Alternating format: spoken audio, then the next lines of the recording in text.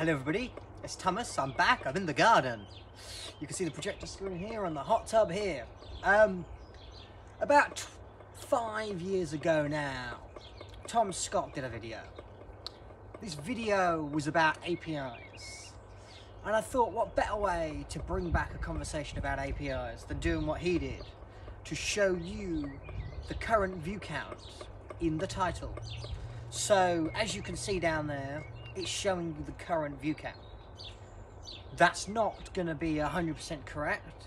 Don't refresh the page and expect it to be right. I'm only polling about every 20 minutes or so, and then YouTube doesn't update their view count in real time anyway. So, but what is an API? An API stands for Application Programming Interface, and really is what I've got here. So I've got my prompter on my camera, and using this other device, it's sending an API request to that device to allow the prompter to scroll on.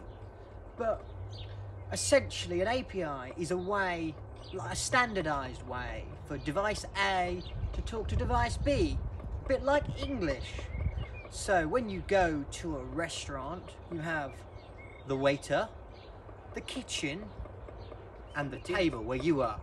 You talk to the waiter about what you would like. The waiter goes and tells the kitchen make it, they bring it back to you via the waiter. The waiter in this case is the API. Recently, with the age of AI, they are really using APIs. Now when you go on to say ChatGPT or whatever, you can get it to look up stuff from Google or from other websites. That's all using APIs. So let me show you the code on how I've done this API. So hopefully here on the screen you can see the code. Okay, so I've pulled up the code on my computer. And as you can see, there's some standard boilerplate along the top, where it's including something called the API key server. This is just something I have. So APIs are not open these days. There was a time when anybody, and some services do allow this, anybody to make a request and they will return the data you want. However, Google requires me, if I want to make a request about my video, especially to update and modify content, they want to know it's me or somebody I trust with the keys. So they use something called API keys or access tokens. These often expire. In this case, it expires after an hour. So we have to refresh the key using a refresh token. A refresh token is a persistent token that they give you that you only use once an hour. You don't use it in every request, you use it once an hour. That can be invalidated if required, but makes it a bit more secure than using the access token to re-authenticate yourself every hour. So as you can see up here, you've got the client ID, the secret, and the token. Those verify who I am. We will be using them later on. And then you've got the video ID. This is the video I'm updating. It's very simple. You know up there in the URL where you have the little bit of the video?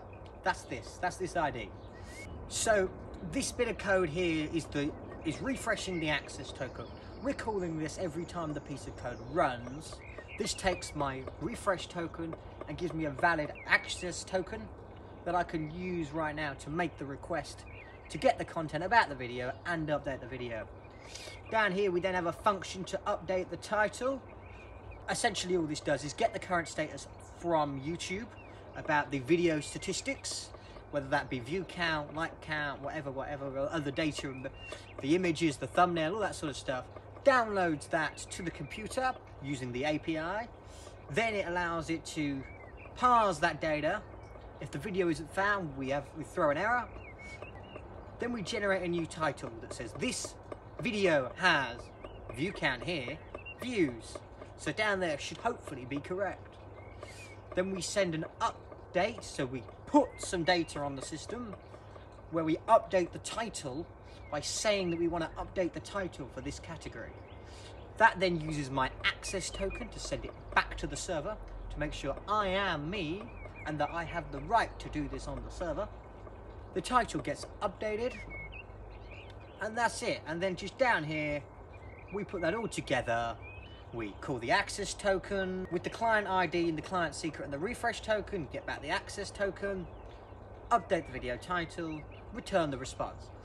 If it went wrong, it went wrong. It logs it, I'll have a look at it later. This is not vitally important stuff.